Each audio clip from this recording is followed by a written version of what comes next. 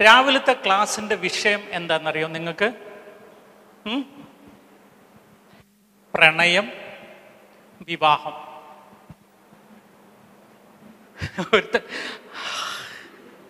നല്ല സബ്ജക്റ്റ്, ഇഷ്ടമായി അല്ലേ? ഇഷ്ടമായി, സബ്ജക്റ്റ് ഇഷ്ടമായി. ഞാൻ ഈ കൂട്ടത്തിൽ നിന്നൊരു പെൺകുട്ടിയെ വിളിക്കണം. ആരെ വിളിക്കണം എന്ന് ആലോചിക്കുന്നേ. നീ എന്താ അവളെ ചൂണ്ടിക്കാണിച്ചേ? അപ്പം നിനക്കിട്ട് എന്നെ പണി. ഇനി വാ വാ വാ, ഇവിടെ നിൽക്ക്. അവരെ നോക്കി നിന്നോ. പഠിക്കുകയാണോ? എന്താ പഠിച്ചേ? ബിടെക്. അപ്പം കറക്റ്റാണ്. നീ ഇങ്ങനെ ഒരു ബസ് സ്റ്റാൻഡിൽ നിൽക്കുന്നു, അല്ലെ പള്ളിയുടെ മുറ്റത്ത് ഇതേപോലെ നിൽക്കുന്നു. പെട്ടെന്ന് നല്ല മമ്മൂക്കാൻ്റെ ലുക്കില്, പ്രായത്തിലല്ല ലുക്കില്, സൂപ്പർ ഒരു ചെറുപ്പക്കാരൻ, ആര് കണ്ടാലും നോക്കുന്ന ഒരു ചെറുപ്പക്കാരൻ നിന്റെ അടുത്ത് വന്നിട്ട് ഐ ലവ് യു എന്ന് പറഞ്ഞു. നീ എന്ത് മറുപടി പറയും?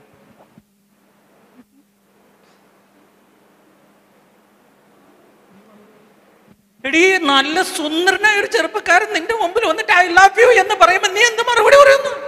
നിനക്ക് ഐ ലവ് യു എന്ന് ഇംഗ്ലീഷ് മനസ്സിലായില്ലെങ്കിൽ മലയാളത്തിൽ പറയണ വേണ്ട, എന്ത് മറുപടി പറയും?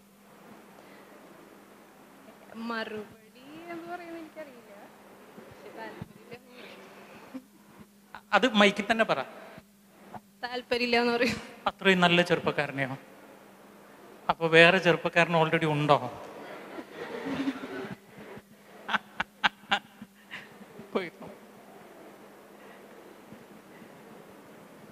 നിങ്ങളോട് ഭൂരിഭാഗം പെൺപിള്ളേരോട് ഞാൻ അത് തന്നെ ചോദിക്കുന്നത്. നിങ്ങളോട് ഒരുത്തം വന്ന് ഐ ലവ് യു പറയുമ്പോൾ നിങ്ങൾ എന്താ മറുപടി, എന്താ പറയാറ്?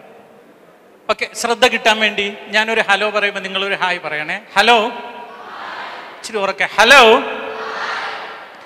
ആദ്യം സ്ത്രീകളോടാണ്, പെൺപിള്ളേരോടാണ് കാര്യം പറഞ്ഞു തരുന്നത്. അത് കഴിഞ്ഞിട്ട് ആൺപിള്ളേരോടും പറയും. പക്ഷേ പെൺപിള്ളേരോട് പറയുന്ന കാര്യങ്ങൾ മുഴുവനും ആൺപിള്ളേർ അറിഞ്ഞിരിക്കണം. ഓക്കെ, ഒരു ചെറിയൊരു ഉദാഹരണം എടുക്കുകയാണ് ബൈബിളിൽ നിന്ന്. അത് മത്തായിയുടെ സുവിശേഷം 19-ാം അധ്യായം 4 മുതൽ 7 വരെയുള്ള വാക്യമാണ്. അപ്പൊ അതൊന്ന് മനസ്സിൽ പതിയട്ടെ. ഒന്ന് ഉറക്കെ പറയാം. ഏതാ പറഞ്ഞത്? മത്തായി 19, 4 മുതൽ 7 വരെ. രാവിലെ ആദ്യം കേട്ട വചനം ഏതായിരുന്നു? 1 തിമോത്തി 4:12. ഓക്കെ, അപ്പൊ 2 വാക്യം ഇപ്പൊ മനസ്സിൽ പതിഞ്ഞിട്ടുണ്ട്. ഇവിടെ സംഭവം ഇങ്ങനെയാണ്. ഫരിസേയർ എന്ന് പറയുന്ന വലിയ അറിവാളികൾ ഈശോയുടെ മുമ്പിൽ വന്നിട്ട് ഈശോയോട് ചോദിക്കുകയാണ്, എന്തെങ്കിലും കാരണം കൊണ്ട് ഒരു പെണ്ണിനെ ഡിവോഴ്സ് ചെയ്യാവോ എന്നാണ് ചോദ്യം. എന്തെങ്കിലും കാരണം കൊണ്ട് ഒരു പെണ്ണിനെ ഡിവോഴ്സ് ചെയ്യാവോ?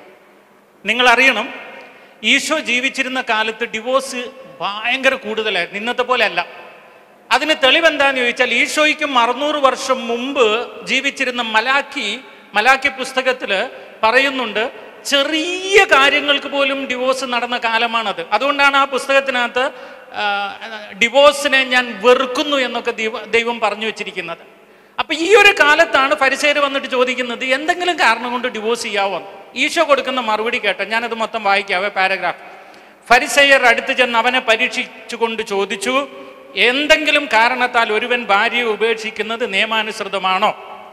അവൻ മറുപടി പറഞ്ഞു, സൃഷ്ടാവ് ആദ്യം മുതലേ അവരെ പുരുഷനും സ്ത്രീയുമായി സൃഷ്ടിച്ചെന്നും ഇക്കാരണത്താൽ പുരുഷൻ പിതാവിനെയും മാതാവിനെയും വിട്ട് ഭാര്യയോട് ഒന്നിച്ചു ചേരുമെന്നും അവർ ഇരുവരും ഏക ശരീരമായി തീരുമെന്നും അവിടുന്ന് അരുൾ ചെയ്തിട്ടുണ്ടെന്നും നിങ്ങൾ വായിച്ചിട്ടില്ലേ?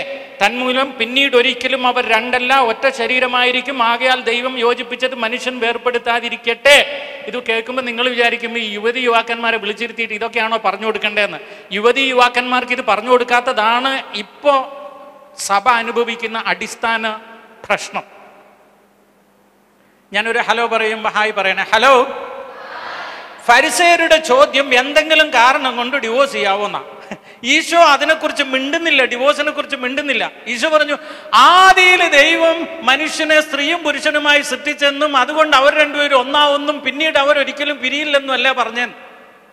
ഡിവോഴ്സ് വേണമെന്നോ വേണ്ടെന്നോ ചെയ്യാന്നോ ചെയ്യാൻ പാടില്ലെന്നോ ഒന്നുമില്ല. ആദിയിൽ എന്നും പറഞ്ഞിട്ട് വേറൊരു കഥയിലേക്ക് ഈശോ പോയി. ഏതാണ് ആ കഥ എന്നാണ് ഞാൻ ഇനി പറയാൻ പോകുന്നത്. ഓക്കെ, ബൈബിൾ അനുസരിച്ച് മനുഷ്യനെ, ഒന്ന് ഉറക്കെ പറയാം, എന്തിന്? ഇച്ചിരി ഉറക്കെ പറയാം, എന്തിന്? മണ്ണിൽ നിന്ന്, അതായത് മണ്ണ് വാരി എടുത്തിട്ടാണ് മനുഷ്യനെ സൃഷ്ടിച്ചത്. അങ്ങനെയാണ് നമ്മൾ പഠിച്ചത്. ആണോ അല്ലയോ? ബൈബിളിൽ നിന്ന് അങ്ങനെയാണോ പഠിച്ചത്? ഒന്ന് പറ, ആണോ അല്ലയോ? അതെ. കമ്പനി സൃഷ്ടിക്കുന്ന സാധനത്തിന്റെ പേരെന്താ? അയ്യോ, മാരുതി കമ്പനി സൃഷ്ടിക്കുന്ന സാധനത്തിന്റെ പേരെന്താ? അല്ല, വാഹനങ്ങൾ. ഒന്നുറക്കെ പറയാവേ, എന്ത്? ഒന്നുറക്കെ പറയാവേ, എന്ത്? ആ വാഹനത്തിനകത്ത് കാറുണ്ട്, ജീപ്പുണ്ട്, ട്രക്കുണ്ട്. വാഹനങ്ങൾ എന്ന് പറഞ്ഞാൽ അതിനകത്ത് ഇതെല്ലാം വരും. കാറും ജീപ്പും ട്രക്കും ഒക്കെ വരും. വരുവോ ഇല്ലയോ? ഒന്ന് വരുവോ ഇല്ലയോ? വരും. അപ്പൊ ദൈവം സൃഷ്ടിച്ചത് മനുഷ്യനെയാണ്. ഒന്നുറക്കെ പറയാവേ, എന്തിനെയാണ്? അതിനകത്ത് ആണും വരും, പെണ്ണും വരും, രണ്ടും അല്ലാത്തവരും വരും.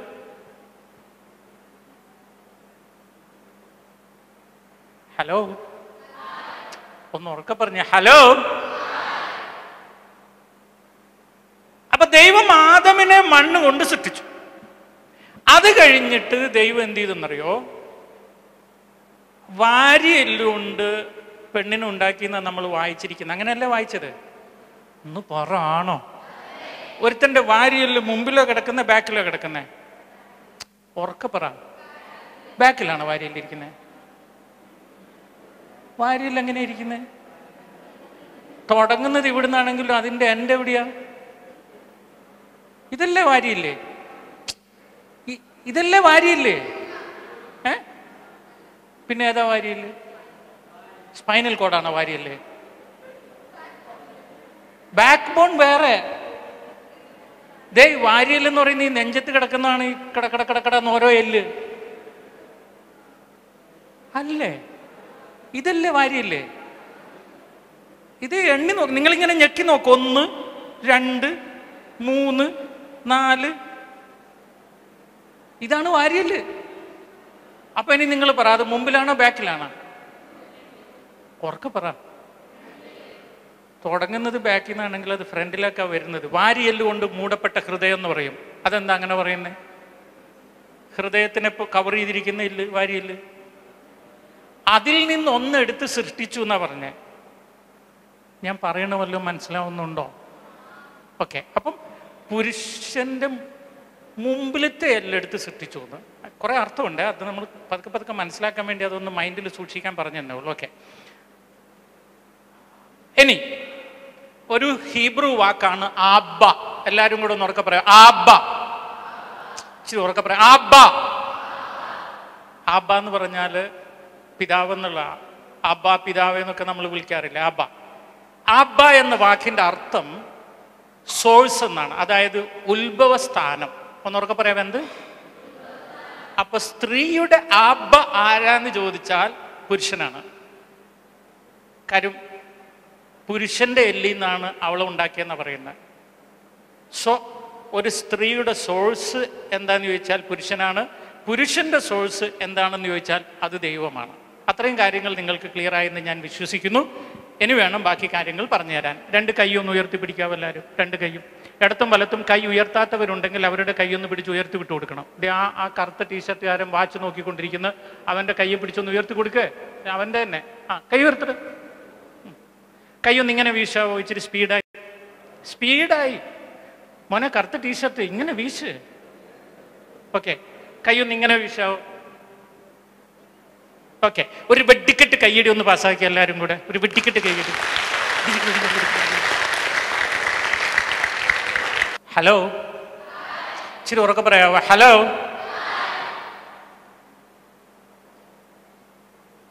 ഇനി ശ്രദ്ധിക്കണേ. ബൈബിൾ അനുസരിച്ച് ആദമിന് ദൈവം ഭാര്യയെ സൃഷ്ടിച്ചിട്ടുണ്ടോ? നിങ്ങൾ ചിന്തിച്ചു നോക്കിയ, ഭാര്യയെ സൃഷ്ടിച്ചിട്ടുണ്ടോ? ഇല്ല. ആദമിന് ദൈവം ഭാര്യയെ സൃഷ്ടിച്ചിട്ടില്ല. ബൈബിളിൽ എവിടെയെങ്കിലും കാണിച്ചു തരാവോ? ആദം ഒറ്റയ്ക്കിരിക്കുന്നത് നല്ലതല്ല, അതുകൊണ്ട് അവന് വേണ്ടി ദൈവം ഒരു ഭാര്യയെ സൃഷ്ടിച്ചു എന്ന് കാണിച്ചു തരാവോ? അങ്ങനെ സംഭവില്ല. ദൈവം ഹവ്വായെ സൃഷ്ടിച്ചത് ഭാര്യയായിട്ടല്ല. ആദം ഒറ്റയ്ക്കിരിക്കുന്നത് നല്ലതല്ല, അവനൊരു സഹായിയെ. ഒന്ന് ഉറക്കെ പറയാവോ? അവനൊരു, ഇച്ചിരി ഉറക്കെ പറയാവോ? അവനൊരു സഹായിയെ ദൈവം സൃഷ്ടിച്ചിട്ടുള്ളൂ, ഭാര്യനെ സൃഷ്ടിച്ചിട്ടില്ല. അവനൊരു സഹായിയെ. ഇനി സൃഷ്ടിച്ചു കഴിഞ്ഞതിന് ശേഷം ഹവ്വനെ മുമ്പിലിട്ടിട്ട് ആദമേ നീ പോയി ഇവളെ കെട്ടടാ എന്ന് ദൈവം പറഞ്ഞിട്ടില്ല. ബൈബിളിൽ എവിടെയെങ്കിലും കാണിച്ചു തരാവോ? ആക്രാന്തം പിടിച്ചത് ആദമിനാണ്. ആ സുന്ദരിയായ പെണ്ണിനെ അങ്ങ് കണ്ടപ്പോഴേക്ക് ഇവന്റെ നിയന്ത്രണം തെറ്റിയിട്ട് ഇവൻ പറയാണ്, എന്റെ എല്ലിൽ നിന്നുള്ള എല്ല്, എന്റെ അസ്ഥിയിൽ നിന്നുള്ള അസ്ഥി, എന്റെ മാംസത്തിൽ നിന്നുള്ള മാംസം, എന്തൊക്കെയോ പിച്ചും പിയും അവനാ പറഞ്ഞ്. കാര്യമായിട്ട് പറഞ്ഞാണ്. ബൈബിൾ വായിച്ചു നോക്ക്. ഈ ലോകത്തിലെ ഏറ്റവും വലിയൊരു വിവരക്കേട് പല പ്രഭാഷകരിൽ നിന്നും ഞാൻ കേട്ടത് എന്താണെന്നറിയോ? എന്നോട് ദൈവം പറഞ്ഞു അവളെ കെട്ടാൻ, എന്നോട് ദൈവം പറഞ്ഞു ഇവനെ കെട്ടാൻ. ദൈവം ഇന്ന് വരെയും ഈ ബ്രോക്കർ പണി എടുത്തിട്ടില്ല. ആദ്യം അത് മനസ്സിലാക്കുക. ദൈവത്തിന്റെ കല്യാണ ബ്രോക്കറാ പണി. കാര്യമായിട്ട് പറഞ്ഞ ദൈവം ഇന്നുവരെ ഒരുത്തനോട് ഇന്നവനോ പോയി കെട്ടെന്ന് പറഞ്ഞിട്ടില്ല. എങ്ങാനും അങ്ങനെ ദൈവം പറഞ്ഞിട്ടുണ്ടെങ്കിലുള്ള അവസ്ഥ എന്താണെന്നറിയോ? അവരുടെ കല്യാണത്തിനിടയിൽ കിടക്കുന്ന സകല അടിക്കും കുറ്റക്കാരൻ ആരാവും? നീ കെട്ടിച്ചിട്ടില്ലേ എന്ന് പറയത്തില്ല. പക്ഷെ നിങ്ങളെല്ലാം കേട്ടിട്ടുണ്ട്, ദൈവം തെരഞ്ഞെടുത്തണ, ദൈവം തെരഞ്ഞെടുത്തണ, ദൈവം തെരഞ്ഞെടുത്തണെന്ന്. എങ്ങാനും ദൈവം ഒരുത്തനെ കൊണ്ട് നിർബന്ധിച്ച് ഒരുത്തിയെ കെട്ടിച്ചാൽ, അല്ല ഒരുത്തിയെ കൊണ്ട് നിർബന്ധിച്ച് ഒരുത്തനെ കെട്ടിച്ചാൽ അതിനർത്ഥം അവന്റെ സ്വാതന്ത്ര്യത്തിൽ ദൈവം കയറി ഇടപെട്ടു എന്നാണ്. അത് ദൈവം ഒരിക്കലും ചെയ്യൂല. നിങ്ങൾക്കറിയാവോ, സാക്ഷാൽ പൊന്നു കർത്താവ് ഈശോ മിശിഹ ഭൂമിയിൽ മനുഷ്യനായി അവതരിച്ച് കാൽവരി കുരിശിൽ സകല പീഡകളും സഹിച്ച് മരിച്ച് ഉയർത്തെഴുന്നേറ്റിട്ട് പോലും അവനൊരു കാര്യം പറഞ്ഞു, നിങ്ങൾ വിശ്വസിച്ചാൽ രക്ഷപ്പെടുന്നു. ദൈവത്തിന് രക്ഷിക്കാൻ വിശ്വസിക്കേണ്ട വല്ല കാര്യമുണ്ടോ? നിന്നെല്ലാം പിടിച്ച് രക്ഷിക്കാൻ എത്ര നേരം എടുക്കും? നിന്റെ സ്വാതന്ത്ര്യത്തിൽ ഇടപെടൂല. നീ വിശ്വസിച്ചാൽ രക്ഷപ്പെടൂ, ഇല്ലെങ്കിൽ ഇല്ല. ദൈവം നിന്നോട് ഇന്നവളെ കെട്ട്, ഇന്നവനെ കെട്ട്, ഐ ഡോണ്ട് ബിലീവ്, ഞാൻ വിശ്വസിക്കില്ല. അങ്ങനെ നിർബന്ധിച്ച് ദൈവം ഒരുത്തനെ കൊണ്ട് ഒരുത്തിനെ കെട്ടിച്ചു കഴിഞ്ഞാൽ അതിന്റെ അർത്ഥം എന്നാണെന്നറിയോ? നിന്റെ സ്വാതന്ത്ര്യം പോയി. നിന്റെ മുമ്പിൽ പെണ്ണിനെ തരും, നിന്റെ മുമ്പിൽ ആണിനെ തരും. നിനക്ക് ഇഷ്ടമുണ്ടെങ്കിൽ കെട്ടാ, ഇഷ്ടമില്ലെങ്കിൽ കെട്ടണ്ട. നീ കെട്ടാൻ തീരുമാനിച്ചാൽ ദൈവം നിന്നെ സഹായിക്കും, കെട്ടൂലെന്ന് തീരുമാനിച്ചാലും ദൈവം നിന്നെ സഹായിക്കും. നമ്മുടെ പ്രിയപ്പെട്ട വികാരിയച്ഛൻ കെട്ടൂലെന്ന് തീരുമാനിച്ചു, ദൈവം വികാരിയച്ഛനെ സഹായിക്കുന്നു. മിസ്റ്റർ മാരിയോ ജോസഫ് കെട്ടാൻ തീരുമാനിച്ചു, ദൈവം ഞങ്ങളെ സഹായിക്കുന്നു. തീരുമാനം നിങ്ങളുടേതാണ്. അല്ലാതെ ദൈവം ഇപ്പൊ സ്വർഗത്തിൽ നിന്ന് പിടിച്ച് ഒരുത്തനെയും കൊണ്ട് നിന്റെ കഴുത്തിൽ ഇട്ടിരുന്നൊന്നും ആരും വിചാരിക്കണം. He gives you raw material and it is your duty to make what you want. Hello, ഇച്ചിരി ഉറക്കെ പറയാവോ? ഹലോ, ഇച്ചിരിയും കൂടെ ഉറക്കെ. ഹലോ. ഇനി മോളെ നിന്നോടാണ് ഉത്തരം. ശ്രദ്ധിച്ചു കേട്ടോണേ. ആദമിന്റെ പ്രത്യേകത, ആദമിനെ ദൈവം അവന്റെ ഛായയിലും സദൃശ്യത്തിലും സൃഷ്ടിച്ചു. ഒന്ന് ഉറക്കെ പറയാവേ, എന്തിലൊക്കെയാ സൃഷ്ടിച്ചത്? ഇച്ചിരി ഉറക്കെ പറയാവേ, എന്തിലൊക്കെയാ സൃഷ്ടിച്ചത്? 2, ആദമിനെ ദൈവം പറുദീസയിലാക്കി. ഒന്നുറക്കെ പറയാവേ, എവിടെയാക്കി?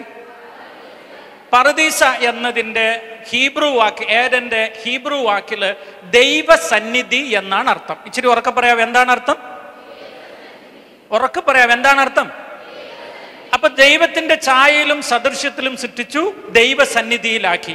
3, ആദമിന് ദൈവം പറുദീസയിൽ ജോലി കൊടുത്തു. പറുദീസ കാക്കാനും നട്ടുവളർത്താനും എന്നൊക്കെയാണ് ബൈബിളിൽ പറഞ്ഞത്. അപ്പൊ ആദമിന് ദൈവം ജോലി കൊടുത്തു. ഒന്നുറക്കെ പറയാം, ആദമിന് ദൈവം. ഇപ്പൊ എത്ര എണ്ണം പറഞ്ഞു? അയ്യോ, നിങ്ങൾ ശ്രദ്ധിക്കുന്നില്ലേ? പിന്നെ ഞാൻ പറഞ്ഞിട്ട് കാര്യമില്ല. എത്ര എണ്ണം പറഞ്ഞു? 3. ഒന്നാമത്തെ എന്താണ്? ഛായയിലും സദൃശ്യത്തിലും. 2, പറുദീസയിൽ എന്ന് പറഞ്ഞ ദൈവസന്നിധിയിൽ. ഉറക്കെ പറയാം, എവിടെ? 3. 4, നട്ടു വളർത്താൻ, അതായത് വളർത്താൻ ദൈവം അവനോട് ആവശ്യപ്പെട്ടു. ഒന്ന് ഉറക്കെ പറയാവേ, എന്ത് ചെയ്യാൻ ആവശ്യപ്പെട്ടു? ഇച്ചിരി ഉറക്കെ പറയാവേ, എന്ത് ചെയ്യാൻ ആവശ്യപ്പെട്ടു? വളർത്താൻ. 5, സംരക്ഷിക്കാൻ, പറുദീസ സംരക്ഷിക്കാൻ ദൈവം ആവശ്യപ്പെട്ടു. അപ്പൊ 5-മത്തെ എല്ലാവരും ഒന്ന് ഉറക്കെ പറയാം, എന്ത് ചെയ്യാൻ ആവശ്യപ്പെട്ടു? സംരക്ഷിക്കാൻ. ആ വാക്ക് മാത്രം ഉറക്കെ പറയാം, എന്ത് ചെയ്യാൻ? സംരക്ഷിക്കാൻ. 6, വചനം പഠിപ്പിക്കാൻ. അതായത് ആദമിനോടാണ് ദൈവം പറഞ്ഞത് പഴം ഭക്ഷിക്കരുത്, ഹവ്വാനോടല്ല. ആദമാണ് പോയി ഹവ്വയോട് പറയുന്നത് ദൈവം പറഞ്ഞിട്ടുണ്ട് ഇത് കഴിക്കരുതെന്ന്. അപ്പൊ ദൈവവചനം ആദ്യം കിട്ടിയത് ആദമിനാണ്. അപ്പൊ വചനം പഠിപ്പിക്കാൻ ഏൽപ്പിച്ചു. ഒന്ന് ഉറക്കെ പറയാവോ, എന്ത് പഠിപ്പിക്കാൻ ഏൽപ്പിച്ചു? അപ്പൊ ഇനി നിങ്ങൾ ഈ 5 കാര്യം ഒന്ന് ഉറക്കെ പറയാവോ? ഒന്ന്, ഇച്ചിരി ഉറക്കെ പറയണം. 1, 2 ദൈവ സാന്നിധ്യം, ഉറക്കെ പറയാവോ? 2 പരദീസ എന്ന് പറഞ്ഞ ദൈവ സാന്നിധ്യം കേട്ടോ. 3 ജോലി. 4 വളർത്താനുള്ള കഴിവ്. 5 സംരക്ഷിക്കാനുള്ള കഴിവ്. 6 വചനം പഠിപ്പിക്കാനുള്ള കഴിവ്. മോളുടെ പേരെന്താ? ഉറക്കെ പറഞ്ഞോ. ജെറീന. ജെറീനയുടെ മുമ്പിൽ ഒരാൾ വന്ന് ഐ ലവ് യു പറഞ്ഞാൽ ഈ 6 ചോദ്യം അവനോട് തിരിച്ചു ചോദിക്കണം. ചോദ്യം number 1, what is your identity? Who are you? Jerina ശ്രദ്ധിക്ക്. ഒരു പുരുഷൻ വന്നിട്ട് ഐ ലവ് യു എന്ന് പറയുമ്പോൾ ഹു ആർ യു? അപ്പൊ അവൻ പറയുന്ന മറുപടി എന്തായിരിക്കും? ഐ ആം തോമസ്, ഇന്ന് IT കമ്പനിയിൽ ഇത്ര ലക്ഷം ജോലി വാങ്ങി, ഇന്നതുപോലെ വർക്ക് ചെയ്യുന്നു. അപ്പം നീ തിരിച്ചു പറയണം, എടോ അത് തൻ്റെ പേരാണ്, അത് തൻ്റെ ജോലിയാണ്, അത് തൻ്റെ ശമ്പളമാണ്. നീ നേരത്തെ പറഞ്ഞ തോമസ് തൻ്റെ അപ്പൻ്റെ പേരാണ്. നീ പറഞ്ഞ കാറ് അത് ഇന്ന് ബ്രാൻഡാണ്. ഞാൻ ചോദിച്ചത് താനാരാ? What's your identity? എൻ്റെ പൊന്നു പെങ്ങന്മാരെ, ഐഡന്റിറ്റി ഇല്ലാത്ത ഒരൊറ്റൊരു പുരുഷനോടും തിരിച്ച് ഐ ലവ് യു പറഞ്ഞേക്കരുത്. വിവരം കെട്ട പുരുഷന്മാർക്ക് സ്വന്തമായി ഐഡന്റിറ്റി ഇല്ലാത്തതുകൊണ്ട് അവർ ഐഡന്റിറ്റി ഉണ്ടാക്കുന്ന എന്തിലാണെന്നറിയോ? അവൻ ഐഡന്റിറ്റി ഉണ്ടാക്കുന്നത് വാൻ ഹുസൈൻ്റെ ഡ്രസ്സിലും, പിന്നെ എന്താ പറയുക കാൽവിൻ ക്ലെയിൻ്റെ വാച്ചിലും, പിന്നെ എന്താ പറയുക ഇവിടെ കുറേ ഈ എലിക്കരണ്ട പോലെ വെട്ടിയിട്ട് ഇവിടെ ഒരു വാലൊക്കെ ഉണ്ടാക്കി, അവിടെ കുറേ റബ്ബർ ബാൻഡൊക്കെ ഇട്ടിട്ട്, ഇവിടെ കുറേ കമ്മലൊക്കെ ഇട്ട്, ഇവിടെ കുറേ മൂക്കുത്തിയൊക്കെ ഇട്ട്, ഒരു മഞ്ഞ ബൈക്കൊക്കെ എടുത്തിട്ട് കാറെന്നും പറഞ്ഞ് ഒച്ച വെച്ച് അവൻ്റെ വിചാരം ഇവനെന്തോ ഹീറോയാന്ന്. സെൽഫ് റെസ്പെക്ട് ഇല്ലാത്തവനാണ് പുറമേ നിന്നുള്ള മെറ്റീരിയൽ കൊണ്ട് അവനെ കവർ ചെയ്തിട്ട് നിങ്ങളെ കൊണ്ട് അട്രാക്ട് ചെയ്യിപ്പിക്കുന്നത്. എന്തിനേറെ ജിമ്മിന് പോയിട്ട് വെറുതെ മസിൽ ഉണ്ടാക്കിയിട്ട് നിന്റെ മുമ്പിൽ മസിൽ വിരിച്ചു വന്ന് നിന്നാൽ പോലും സെൽഫ് റെസ്പെക്ട് നഷ്ടപ്പെടുന്നവനാണ് നിന്നെ ഇംപ്രസ് ചെയ്യിപ്പിക്കാൻ ഈ പറഞ്ഞ എന്തെങ്കിലും ഒന്ന് ചെയ്തു കൂട്ടുന്നത്. പിന്നെ എന്ത് ചെയ്യുന്നു? അവന്റെ ഇരിപ്പില്ലേ, പിന്നെ എന്ത് ചെയ്യും സാറ് എന്ന് പറഞ്ഞാൽ ബ്രാൻഡഡ് സാധനം ധരിക്കണ്ട എന്നോ, നിങ്ങൾ എക്സസൈസ് ചെയ്യണ്ട എന്നോ, ബോഡി ബിൽഡ് ചെയ്യണ്ട എന്നോ, ഇതിനൊന്നും അങ്ങനെയൊന്നും അർത്ഥമില്ല. ഒരു വെട്ടിക്കെട്ട് കൈയ്യടി ഒന്ന് പാസ്സാക്കാവല്ല. വെട്ടിക്കെട്ട്. ഓക്കെ, നിന്റെ പേര് ഞാൻ വീണ്ടും മറന്നു. ജെറീനെ ചോദിക്കണം വാട്ട് ഈസ് യുവർ ഐഡന്റിറ്റി. ഇനി പുരുഷന്മാരെ നിങ്ങളോട് ചോദിക്കുന്നു, വാട്ട്സ് യുവർ ഐഡന്റിറ്റി? ദൈവം മനുഷ്യനെ അവൻ്റെ ഛായയിലും സദൃശ്യത്തിലും സൃഷ്ടിച്ചു. എൻ്റെ ഐഡന്റിറ്റി ഇത് ഇമേജ് ഓഫ് ഗോഡ്. ദൈവത്തിൻ്റെ ഛായയും സദൃശ്യവും എനിക്കുണ്ട് എന്നുള്ളതാണ് എൻ്റെ ഐഡന്റിറ്റി. നിങ്ങൾക്കൊരു കാര്യം അറിയോ? ഇതിലും വലിയ സെൽഫ് എസ്റ്റീം വേറൊന്നും ഭൂമിയിലില്ല. ദൈവത്തിൻ്റെ പ്രതിരൂപം എന്നിലുണ്ട് എന്ന് തിരിച്ചറിയുന്നവൻ എന്ത് കാൽവിൻ ക്ലെയിൻ, അവൻ കീറിയ വസ്ത്രം ഇട്ടാലും he knows what I am. Self value, എൻ്റെ സെൽഫ് വർത്ത് എന്താണെന്നറിയോ? ദൈവത്തിൻ്റെ ഛായയും സദൃശ്യവുമാണ് ഞാൻ എന്ന സെൽഫ് വർത്ത്. അങ്ങനെ ഒന്നുള്ളൊരു പുരുഷനെ നിങ്ങൾക്ക് കെട്ടാൻ പറ്റിയാൽ നിങ്ങൾ ജയിച്ചു മക്കളെ. കാരണം അവനെ തോൽപ്പിക്കാൻ ഈ പ്രപഞ്ചത്തിൽ ഒന്നിനും പറ്റൂല, ഒന്നിനും. He knows that I am the image of Almighty God. ഞാൻ സർവശക്തനായ ദൈവത്തിൻ്റെ പ്രതിരൂപമാണ്, പ്രതിച്ഛായ. പുരുഷന്മാരുടെ മൈൻഡിൽ ഇതൊന്നും ഇപ്പം നിങ്ങൾക്ക് ഞാൻ പറയുന്നത് അങ്ങ് ക്യാപ്ചർ ആകുന്നില്ലേ? പക്ഷെ സൂക്ഷിച്ചോണം, ഞാൻ ദൈവത്തിൻ്റെ ഛായയിലുള്ള സൃഷ്ടിയാണ്. അതാണ് എൻ്റെ identity, son of almighty God. Hello, ഇച്ചിരി ഉറക്കെ പറയാവോ? ഹലോ. രണ്ടാമത്തെ ചോദ്യം അവനോട് ചോദിക്കണം. ജെറീന ഐ ലവ് യു പറഞ്ഞ ആ ചക്കനോട്, do you believe in God? Do you stand in the presence of God? കാരണം ആദമിന് ഹവ്വായെ കണ്ടുമുട്ടാൻ ദൈവം കൊടുത്ത സ്ഥലം പറുദീസയാണ്, ദൈവസന്നിധി. നീ ദൈവത്തിൽ വിശ്വസിക്കുന്നു? ഇനി ഒരു കാര്യം പറയാം, ദൈവവിശ്വാസമില്ലാത്ത ഒരു പയ്യനെ നിങ്ങൾ വിവാഹം കഴിച്ചാൽ അവന് എത്ര കോടീശ്വരനാണെങ്കിലും നിങ്ങളെ ചതിക്കാൻ അവന് കുറ്റബോധം ഉണ്ടാവില്ല. സത്യം പറയണേ. ദൈവവിശ്വാസമില്ലാത്ത, യഥാർത്ഥ ദൈവാവബോധമില്ലാത്ത ഒരു പുരുഷനെ വിവാഹം കഴിച്ചാൽ പണം ഉണ്ടാകാം, കാറുണ്ടാകാം, ലോറി ഉണ്ടാകാം, വീടുണ്ടാകാം, ബസ്സുണ്ടാകാം, എന്തുണ്ടാകാം, ചിലപ്പോൾ സ്വന്തമായി ചാർട്ടേഡ് പ്ലെയിനും ഉണ്ടാകാം. പക്ഷെ നിന്നെ അവന് ചതിക്കാനും വഞ്ചിക്കാനും ഒരു മടി ഉണ്ടാവില്ല. കാരണം അവന് കുറ്റബോധമില്ല, എത്തിക്സ് ഇല്ല, പ്രിൻസിപ്പിൾ ഇല്ല. Do you believe in God? പലപ്പോഴും ജെറീന ഇപ്പോൾ ഒരു പയ്യൻ വന്നിട്ട് ഐ ലവ് യു പറയുന്നത് ആദ്യം തന്നെ ദൈവത്തെ നിഷേധിക്കുന്നു എന്ന് കാണിച്ചിട്ടാണ്. പലപ്പോഴും ജെറീനെ പോലെയുള്ള ആളുകൾക്ക് സംഭവിക്കുന്നത്, ജെറീന ഞാൻ ഉദാഹരണം പറയാണ് കേട്ടോ, സംഭവിക്കുന്നത് വല്ല ബസ് സ്റ്റാൻഡിലോ റെയിൽവേ സ്റ്റേഷനിലോ കോളേജിലോ യൂണിവേഴ്സിറ്റിയിലോ ബാറിലോ പബ്ബിലോ ഒക്കെ കണ്ട പയ്യനെ നന്നാക്കാൻ വേണ്ടി അവനെ വലിച്ചഴച്ച് പള്ളിയിൽ കൊണ്ടുവന്ന് നന്നാക്കിയിട്ട് കെട്ടാന്നാ വിചാരിക്കുന്നത്. പള്ളിയിൽ നിന്ന് കാണുന്നതാണ് നല്ലത്. പുറത്തുനിന്ന് കണ്ടവനെ വലിച്ച് പള്ളിയിൽ കൊണ്ടുവന്ന് നന്നാക്കുന്നതിലും നല്ലത് ഓൾറെഡി നല്ലവനായവന് ആരാണോ അവനെ കണ്ടെത്തുന്നത് തന്നെയാണ് നല്ലത്. അതങ്ങനെ തന്നെ ഉറപ്പിക്കുക. ലൈഫിൽ വളരെ ഗുണമുണ്ടാവും. വലത് കൈ ഒന്ന് ഉയർത്താവും എല്ലാവരും. വലത് കൈ, വലത് കൈ.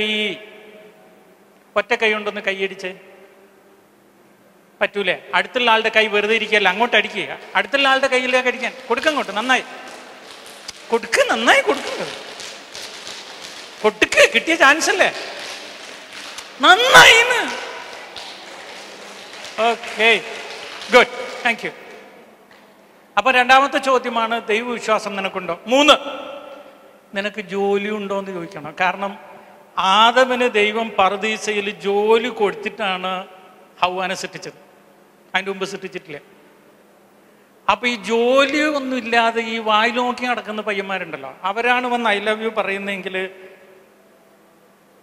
പോടാന്ന്, ആരായിരുന്നു പോടാന്ന് പറഞ്ഞത്? ആ കുട്ടിയായിരുന്നു തോന്നുന്നു അല്ലേ? ഞാൻ പോടാന്ന് പറയുമെന്ന് പറഞ്ഞത് നീ ആയിരുന്നു പറഞ്ഞത്. പോടാന്ന് തന്നെ പറയണം. ഇവിടെ ഇരിക്കുന്ന ആൺകൊച്ചുങ്ങളോട് ഞാനൊരു കാര്യം പറയട്ടെ. ഒരു വീടിൻ്റെ അടിത്തറയാണ് മേൽക്കൂരയേക്കാൾ ഇമ്പോർട്ടൻ്റ്.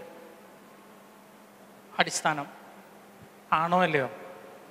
ഒന്ന് പറ, ആണോ അല്ലയോ? ബൈബിൾ അനുസരിച്ച് സൃഷ്ടിയിൽ ആദ്യം പുരുഷനെ സൃഷ്ടിച്ചത്, അത് കഴിഞ്ഞ പെണ്ണിനെ സൃഷ്ടിച്ചത്. അപ്പൊ പുരുഷനാണ് കുടുംബത്തിൻ്റെ അടിത്തറ. എല്ലാവരുടെയും വിചാരം പുരുഷൻ ലീഡറാണ്, പുരുഷൻ നേതാവാണ്, അതുകൊണ്ട് മേൽക്കൂര പുരുഷനാണെന്നാണ്. ഒരിക്കലും അങ്ങനെയല്ല. പുരുഷൻ കാണാൻ പറ്റാത്ത അടിത്തറയായിരിക്കണം. അതിൻ്റെ പുറത്ത് വേണം ഭാര്യയും മക്കളും എല്ലാം പണിയപ്പെടാൻ. ജോലി നിർബന്ധമാണ്. നിങ്ങളൊരു തീരുമാനം എടുക്കണം. ഇപ്പം നിങ്ങൾ ഈ ഒരു പ്രായത്തിൽ കളിച്ച് ചിരിച്ചൊക്കെ പോകുമ്പോൾ ഒരു പ്രൊഫഷണൽ ഒരു ജോലിയിലേക്ക് പ്രവേശിക്കാനുള്ള കോഴ്സുകളൊക്കെ പഠിക്കാൻ ചിലപ്പോൾ നിങ്ങൾക്ക് മടി വന്നേക്കാം. ഞാൻ ഹൃദയത്തിൻ്റെ ഭാഷ പറയുന്നു, നിങ്ങൾ പഠിക്കണം. എങ്ങനെയെങ്കിലും ഒരു ജോലി സാധ്യതയുള്ള ഒരു കോഴ്സ് നിങ്ങൾ പൂർത്തിയാക്കണം.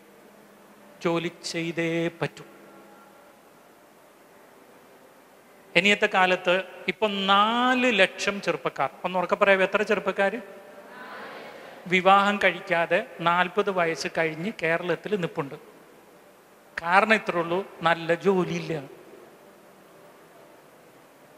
പെൺപിള്ളേരെല്ലാം അറ്റ്ലീസ്റ്റ് നഴ്സിംഗ് എങ്കിലും പഠിച്ച് നാട് കയറി അവർക്ക് ജോലിയുണ്ട്.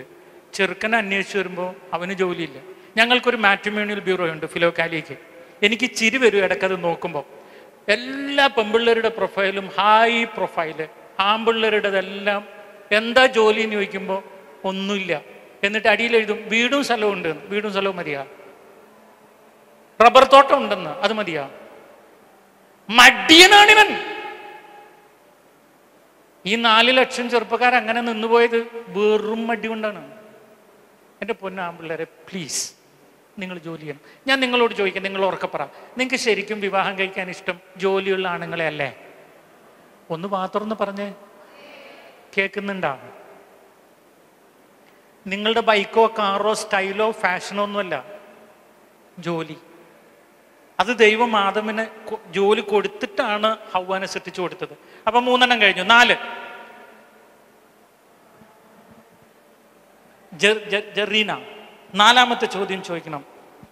അവൻ വന്നിട്ട് ഐ ലവ് യു എന്ന് പറയുമ്പോൾ It's okay, but I want to ask you one more question. What? Can you improve me? നിനക്കെന്നെ വളർത്താൻ പറ്റുമോ എന്ന് ചോദിക്കണം. കാരണം പറുദീസയിൽ നടാൻ മാത്രമല്ല, വളർത്താനും ദൈവം ആദമിനോട് ആവശ്യപ്പെട്ടിട്ടുണ്ട്. വളർത്താൻ. ഒരു പുരുഷന്റെ നാലാമത്തെ ഉത്തരവാദിത്വം എന്താന്ന് ചോദിച്ചാൽ, അവന്റെ കയ്യിൽ ഒരു പെൺകുട്ടിയെ കിട്ടിയാൽ അവളെ വളർത്തും. എങ്ങനെയൊക്കെ വളർത്തും? അവൾക്ക് വിദ്യാഭ്യാസമാണ് ആവശ്യമെങ്കിൽ അവളെ പഠിപ്പിക്കും. അവൾക്ക് ജോലിയാണ് ആവശ്യമെങ്കിൽ ജോലി കണ്ടെത്തി കൊടുക്കും. അവൾക്ക് ആർട്സ് ആണ് ഇഷ്ടമെങ്കിൽ അതിനുള്ള എല്ലാ സംവിധാനങ്ങളും കൊടുക്കും. അവൾക്ക് പ്രസംഗ കലയാണെങ്കിൽ അതിനുള്ള വഴി ഒരുക്കി കൊടുക്കും.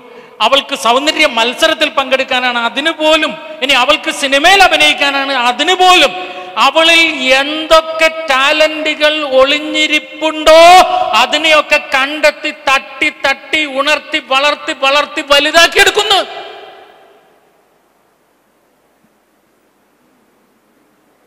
എന്താ താടിക്ക് കൈയും കൊടുത്ത് എന്താ അങ്ങനെ ഇരിക്കുന്നേ?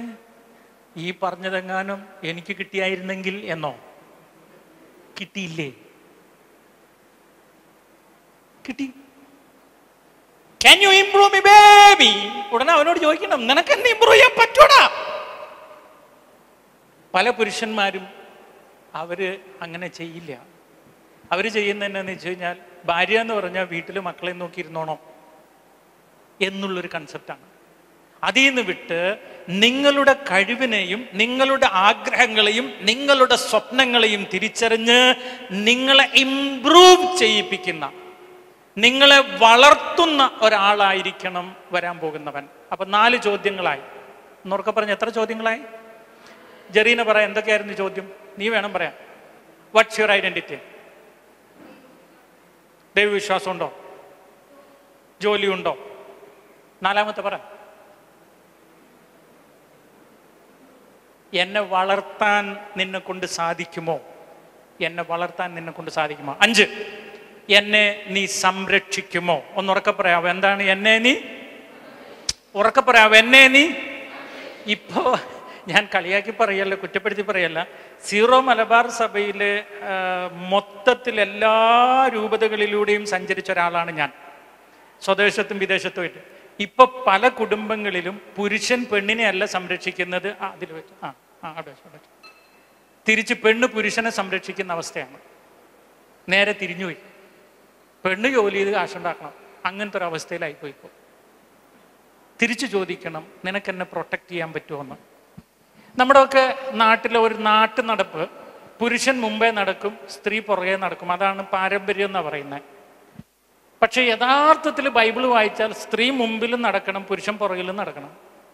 അതാണ് സംരക്ഷകൻ. ഭാര്യയിൽ മുമ്പിൽ നിന്നാണ്, അവള് മുമ്പിൽ നിൽക്കണം. കാര്യം അവള് നടക്കുന്ന വഴിയിൽ കാല് തട്ടി വീഴുമോ, അവളെ ആരെങ്കിലും ഉപദ്രവിക്കുമോ എന്നറിയണമെങ്കിൽ ഞാൻ പുറകിൽ നിന്നാലേ അറിയാൻ പറ്റൂ. ഞാൻ മുമ്പ് കയറി നടന്ന് പുറകിൽ അവള് വീണാലേ ഞാൻ അറിയുള്ളൂ. സംരക്ഷണം. ഇച്ചിരി ഉറക്കെ പറയാവോ? എന്ത്? അതെത്രാമത്തെയാ? ഉറക്കെ പറ. 5. 6-മത്തെ ചോദ്യം ജെറീന അവനോട് ചോദിക്കേണ്ടത്, എന്നെ പ്രൊട്ടക്ട് ചെയ്യുമോ എന്ന് മാത്രമല്ല, 6-മത്തെ ചോദ്യം, നീ എന്നെ ദൈവവചനം പഠിപ്പിക്കുമോ എന്ന് ചോദിക്കണം. മിക്കവാറും അവൻ അതോടെ ഞാൻ പറഞ്ഞ ഐ ലവ് യു തിരിച്ചടിച്ചെന്നും പറഞ്ഞു അവനൊരു വഴിക്ക് പോകും അത് ചോദിക്കുമ്പോഴേക്ക്. കാരണം ദൈവം ആദമിനോടാണ് വചനം ആദ്യം പറയുന്നത്, ആദമാണ് പോയി ഹവ്വയെ വചനം പഠിപ്പിക്കുന്നത്. അപ്പൊ ശരിക്കും പറഞ്ഞാൽ കുടുംബ പ്രാർത്ഥനയ്ക്ക് നേതൃത്വം ഇപ്പൊ ഒക്കെ കൊടുക്കുന്ന അമ്മച്ചിമാരാ, ശരിക്കും കൊടുക്കേണ്ടത് അപ്പനാണ്. അതിനെക്കുറിച്ച് മലാഖി അവസാന അധ്യായത്തിന്റെ അവസാന വാക്കിൽ പറയുന്നുണ്ട്, സമൂഹത്തിലുള്ള സകല കൊള്ളരുതായികയും മാറണമെങ്കിൽ പിതാക്കന്മാര് മക്കളിലേക്ക് തിരിച്ചു വരണം. മാതാവ് തിരിച്ചു വരണം എന്നല്ല പറഞ്ഞത്, പിതാക്കന്മാർ തിരിച്ചു വരണം. ഇന്ന് സമൂഹത്തിൽ നമ്മൾ കാണുന്ന ഈ കഞ്ചാവ് കുടിയന്മാരെ എടുത്താലും, കള്ളുകുടിയന്മാരെ എടുത്താലും, ഈ പ്രണയ നൈരാശ്യക്കാരെ എടുത്താലും, ആത്മഹത്യ ചെയ്യുന്നവരെ എടുത്താലും, നിരാശബാധിതരെ എടുത്താലും, എന്ത് പ്രശ്നമുള്ളവരെ എടുത്തു നോക്കിയാലും അടിസ്ഥാന പ്രശ്നം എന്നാണെന്നറിയോ? പിതാവ് വചനം അറിയാത്ത ആളാണ്. പിതാവ് മക്കളെ വചനം പഠിപ്പിച്ചിട്ടില്ല, അമ്മയാ പഠിപ്പിച്ചത്. അമ്മ പഠിപ്പിക്കുന്നത് പോലെ അല്ല പിതാവ് പഠിപ്പിക്കുന്നത്. ആണായാലും പെണ്ണായാലും മക്കൾക്ക് ഹീറോ ആയിരിക്കുന്നത് എപ്പോഴും പിതാവാണ്, അമ്മയല്ല. അമ്മ ഹീറോ ആയ മക്കൾ പലപ്പോഴും ലോലഹൃദയരായിരിക്കും, പെട്ടെന്ന് തെറ്റിലേക്ക് പോയി വീഴും. അതുകൊണ്ട് ജെറീനെ ചോദിക്കേണ്ട ചോദ്യം, എടാ നീ എന്നോട് ഐ ലവ് യു പറഞ്ഞു, എനിക്ക് സംഗതിയൊക്കെ ഇഷ്ടമായി, പക്ഷെ ഒരു ചോദ്യം ചോദിക്കാനുണ്ട്. നിനക്കെന്നെ ദൈവവചനം പഠിപ്പിക്കാൻ പറ്റുമോ? ദൈവവചനത്തിന് വ്യാഖ്യാനം നൽകാൻ പറ്റുമോ? എന്നെ ധ്യാനത്തിന് കൊണ്ടുപോകാൻ പറ്റുമോ? നീ കുടുംബ പ്രാർത്ഥനയ്ക്ക് നേതൃത്വം നയിക്കുമോ എന്ന് അവനോട് ചോദിക്കണം. ഈ 6 ചോദ്യങ്ങൾ ജെറീനെ ചോദിച്ചിട്ട് അതിനെല്ലാം യെസ് പറഞ്ഞ ഒരുത്തനെയാണ് വിവാഹം കഴിക്കുന്നത് എങ്കിൽ മത്തായി 19:4 മുതൽ 7 വരെ ഫരിസേയർ ഈശോയെ പരീക്ഷിക്കാൻ ചോദിച്ച ചോദ്യത്തിന് പ്രസക്തിയില്ല. ശ്രദ്ധിച്ചു നോക്കിയ ഒരു ദിവസം ഈശോ ഒരു സ്ഥലത്ത് നിൽക്കുമ്പോൾ ഫരിസേയർ അവനെ പരീക്ഷിക്കാൻ വേണ്ടി വന്ന് ചോദിക്കുകയാണ്, ഈശോയെ എന്തെങ്കിലും ഒരു കാരണം കൊണ്ട് വിവാഹം കഴിച്ച ഭാര്യനെ ഉപേക്ഷിക്കാൻ പറ്റുമോന്ന്. ഈശോ വിവാഹമോചനത്തെ കുറിച്ച് ഒരൊറ്റ വാക്കും പറഞ്ഞില്ല. ഈശോ പറഞ്ഞ്, ആദിയിലെ ദൈവം മനുഷ്യനെ ആണും പെണ്ണുമായി സൃഷ്ടിച്ചു. അവരിരുവരും, അതായത് മാതാവിനെയും പിതാവിനെയും വിട്ട് അവരിരുവരും ഒന്നായി മാറും. പിന്നീട് അങ്ങോട്ട് അവര് ഒരിക്കലും രണ്ടല്ല, ഒന്നാണ്. ദൈവം യോജിപ്പിച്ചത് മനുഷ്യൻ വേർപിരിക്കരുത്. എന്ത് മനോഹരമായ ഉത്തരാണല്ലേ. ഞാൻ നിങ്ങളോടൊരു ചോദ്യം ചോദിച്ചോട്ടെ, ഈശോയുടെ ഈ ഉത്തരം ശ്രദ്ധിക്കണം. എൻ്റെ കയ്യിലുള്ള കാറ് ടാറ്റയുടെ സഫാരിയാണ്. ടാറ്റ കാറാ ഞാൻ ഓടിക്കുന്ന കാറ്. ആ കാറിന് കംപ്ലൈന്റ് വന്നാൽ മാരുതിയുടെ ഷോറൂമിൽ കൊണ്ടിടുവോ? ഒന്ന് പറ, കൊണ്ടിടുവോ? നിങ്ങൾ പറ, കൊണ്ടിടുവോ? നിങ്ങളുടെ കയ്യിലുള്ളത് ഹീറോയുടെ ബൈക്കാണ്. നിങ്ങളത് നന്നാക്കാൻ വേണ്ടിയിട്ട് എന്താ പറയാ, മെഴ്സിഡസ് ബെൻസിന്റെ ഷോറൂമിൽ കൊണ്ട് കൊടുക്കുമോ? ഇല്ല. മനുഷ്യനെ സൃഷ്ടിച്ച ഫാക്ടറി ഏതാണെന്ന് ചോദിച്ചാൽ അത് ദൈവത്തിന്റെ ഫാക്ടറിയാണ്, അത് പരദീസയിലാണ്. അങ്ങനെയാണെങ്കിൽ മനുഷ്യനെ ആണും പെണ്ണുമായി സൃഷ്ടിച്ച് അവരിരുവരെയും ഒരുമിപ്പിക്കാൻ വേണ്ടി ദൈവം വെച്ച നിയമങ്ങളാണ് ഞാൻ ഈ പറഞ്ഞ 6 നിയമം. ഈ നിയമം അനുസരിച്ച് നടന്ന വിവാഹം. എന്തെങ്കിലും പ്രശ്നം വന്നാൽ വക്കീലിന്റെ അടുത്തോ സൈക്കാട്രിസ്റ്റിന്റെ അടുത്തോ സൈക്കോളജിസ്റ്റിന്റെ അടുത്തോ ഒന്നും പോയിട്ട് കാര്യമില്ല. അവിടെ ഇരിക്കുന്നവന്മാര് 4ാമത്തെ കല്യാണം കഴിച്ചിട്ട് ഇരിക്കുന്നവരായിരിക്കും മിക്കവാറും ആ സൈക്കാട്രിസ്റ്റും സൈക്കോളജിസ്റ്റും ഒക്കെ. പിന്നെ എങ്ങോട്ടാ കൊണ്ടു ചെല്ലേണ്ടത്? അത് ദൈവത്തിന്റെ കോടതിയിലേക്കാണ്. അതുകൊണ്ടാണ് ഈശോ പറഞ്ഞത് ആ ഫരിസേയനോട്, എടോ നിന്റെ ഈ ചോദ്യത്തിന് പ്രസക്തിയില്ല. ആദിയിലെ ആ നിയമം ഉണ്ടല്ല, അത് പാലിച്ചിട്ട് പോവുകയാണെങ്കിൽ. ഇപ്പൊ ഈ മൈക്ക് ഉണ്ടാക്കിയ ആൾ ഇതിന്റെ കൂടെ ഒരു ഓപ്പറേഷൻ മെനുവൽ വെച്ചിട്ടുണ്ട്. ഇതെങ്ങനെ ഓപ്പറേറ്റ് ചെയ്യണം, ഇതിന്റെ സ്വിച്ച് ഏതാണ്, ബാറ്ററി എങ്ങനെ ഇടണം, എങ്ങനെ ഇടാൻ പാടില്ല ഒക്കെ. അതനുസരിച്ച് ഞാനിത് ഉപയോഗിച്ചാൽ ഇതിന് കേടുവരില്ല. ആ ഓപ്പറേഷൻ മെനു വായിക്കാതെ തോന്നിയ പോലെ ഉപയോഗിച്ചാൽ ഈ സാധനം കേടുവരും. ഹലോ, ഇച്ചിരി ഉറക്കെ പറയാവോ? ഹലോ. അപ്പൊ ജെറീന, നിന്റെ മുമ്പിൽ ഒരാൾ വന്നിട്ട്, എടി നിന്നെ കാണാൻ ഭയങ്കര സുന്ദരിയാണ്, എനിക്ക് നിന്നെ ഭയങ്കര ഇഷ്ടമായി, ഞാൻ പറഞ്ഞോട്ടെ ഐ ലവ് യു എന്ന്. അപ്പൊ ജെറീന ഉടനെ ചോദിക്കണം, വാട്ട്സ് യുവർ ഐഡന്റിറ്റി ചോദിക്കണം. അവിടെ തന്നെ അവൻ പരുങ്ങും. ഞാൻ ദൈവത്തിന്റെ പ്രതിച്ഛായയിലുള്ള പുരുഷനാണെന്ന് പറയാൻ പറ്റണം. Do you believe in God? നീ പള്ളി പോയിരിക്കാറുണ്ടോ? 3, നിനക്ക് നല്ല ജോലിയുണ്ടോ? എന്നെ പോറ്റാൻ കഴിവുള്ള ജോലിയുണ്ടോ? 4, എൻ്റെ കഴിവുകളൊക്കെ നിനക്ക് വളർത്തിയെടുക്കാൻ പറ്റുമോ? എനിക്കൊരുപാട് സ്വപ്നങ്ങളുണ്ട്, അതൊക്കെ നീ നടത്തി തരുമോ? 5, എന്നെ സംരക്ഷിക്കുമോ? പല പ്രശ്നങ്ങൾ ഈ ജീവിതത്തിൽ ഉണ്ടാവും. ചിലപ്പോൾ നാളെ എനിക്ക് ക്യാൻസർ ആയിരിക്കും വരുന്നത്, ചിലപ്പോൾ തീയിൽ വീണ് പൊള്ളി ഒന്നും ഇങ്ങനെ കിടക്കുമായിരിക്കും ശവം പോലെ. എന്നെ നീ സംരക്ഷിക്കുമോ? ലാസ്റ്റ്, നിനക്ക് ദൈവവചനം പഠിപ്പിച്ചു തരാൻ പറ്റുമോ? ഈ 5 ചോദ്യങ്ങൾ ചോദിച്ച് യെസ് എന്ന് ഉത്തരം കിട്ടിയാൽ നിനക്ക് തിരിച്ച് യെസ് പറയാം. അത് ജയിച്ചിരിക്കും.